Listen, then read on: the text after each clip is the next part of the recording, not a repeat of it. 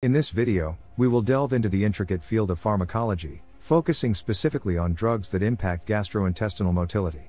We will explore the intricate mechanisms of action, therapeutic applications, and potential side effects of these medications. By the end, you will have gained a comprehensive understanding of this fascinating topic. The cholinergic system plays a crucial role in the regulation of various physiological processes in the human body. Acetylcholine, the primary neurotransmitter of the cholinergic system, acts on two types of receptors, nicotinic and muscarinic receptors. Nicotinic receptors are ligand-gated ion channels, while muscarinic receptors are G-protein coupled receptors. Cholinergic drugs, such as cholinesterase inhibitors, are used to enhance cholinergic neurotransmission in conditions like Alzheimer's disease. These drugs inhibit the enzymatic breakdown of acetylcholine, leading to increased cholinergic activity. However, excessive cholinergic stimulation can lead to adverse effects like bradycardia, bronchoconstriction, and excessive salivation. The adrenergic system is controlled by norepinephrine and affects various body functions. Adrenergic drugs like alpha-1 blockers, beta blockers, and beta agonists modify this system by blocking smooth muscle contraction, reducing heart rate, and relaxing airway muscles to treat conditions like hypertension, angina, and asthma. Serotonin, a neurotransmitter primarily found in the gastrointestinal tract and the central nervous system, regulates various physiological processes, including mood, appetite, and gastrointestinal motility. Serotonin acts on multiple receptor subtypes, including 5-HT1 to 5-HT7 receptors. Selective serotonin reuptake inhibitors, SSRIs, are commonly utilized in the treatment of depression and anxiety disorders. These drugs inhibit the reuptake of serotonin, leading to increased serotonin levels in synaptic clefts. However, SSRIs may cause side effects such as sexual dysfunction, nausea, and agitation due to their influence on serotoninergic pathways. Dopamine, an essential neurotransmitter, is involved in several physiological processes, including movement control, reward mechanisms, and hormonal regulation. Dopamine acts on 5 types of receptors: D1, D2, D3, D4, and D5 receptors. Agents that modulate dopamine levels are widely used in the treatment of various conditions. For example, dopaminergic medications like levodopa and dopamine agonists are used to manage Parkinson's disease by increasing dopamine levels in the brain. However, these medications can lead to side effects such as dyskinesia and psychiatric disturbances. Nitric oxide, NO, is a gas molecule that functions as a signaling molecule in several physiological processes. NO acts through the activation of guanylate cyclase and subsequent production of cyclic guanosine monophosphate, cGMP. Agents that enhance NO signaling, like nitrovasodilators, are used in the treatment of conditions such as angina and heart failure. These drugs promote vasodilation and improve blood flow to ischemic areas. However, excessive NO signaling can lead to hypotension and headaches. Opioid receptors, including mu, kappa, and delta receptors, play a crucial role in pain modulation and reward pathways in the central nervous system. Opioid drugs, such as morphine and oxycodone, act on these receptors to alleviate pain but also have the potential for abuse and addiction.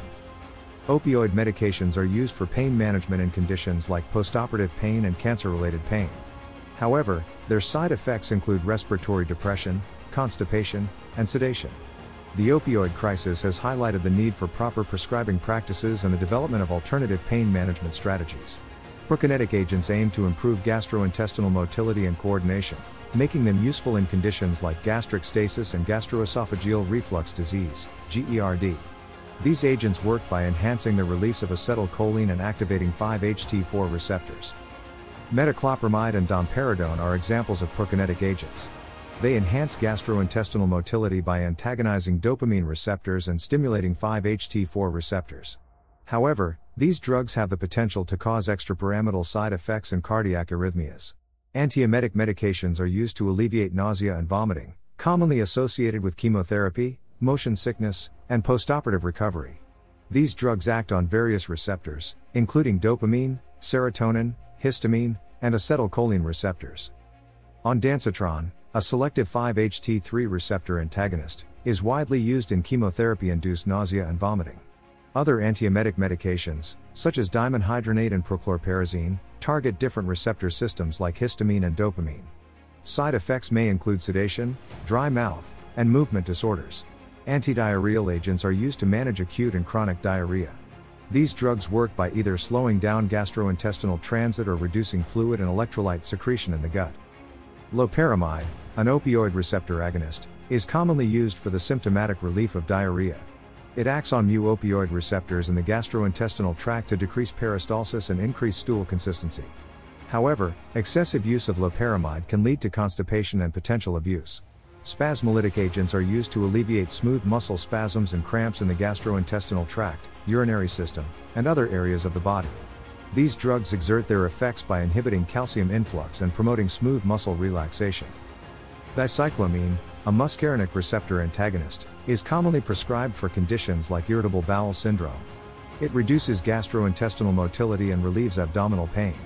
However, it can cause adverse effects like dry mouth, blurred vision, and urine retention. Peptide hormones, including insulin, glucagon, and growth hormone, play a vital role in various physiological processes such as glucose regulation, metabolism, and growth.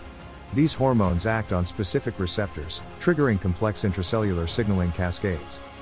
Insulin, for example, regulates glucose uptake and metabolism, making it a cornerstone in diabetes management. Growth hormone stimulates tissue growth and development. Imbalances in peptide hormone levels can lead to disorders like diabetes, acromegaly, and hypopituitarism. Herbal remedies have been used for centuries to manage various ailments and promote overall well-being. These remedies can influence physiological processes through their active constituents, which may mimic the effects of endogenous signaling molecules. Popular herbal remedies include St. John's wort for depression, ginkgo biloba for cognitive function, and ginger for nausea relief. It is essential to consider potential herb-drug interactions and variations in product quality and potency when using herbal remedies. In conclusion, our exploration of drugs affecting gastrointestinal motility highlighted important topics such as cholinergic and adrenergic regulation, serotoninergic control, and opioid receptor effects. Understanding these mechanisms and their therapeutic applications is vital for healthcare professionals to optimize patient care.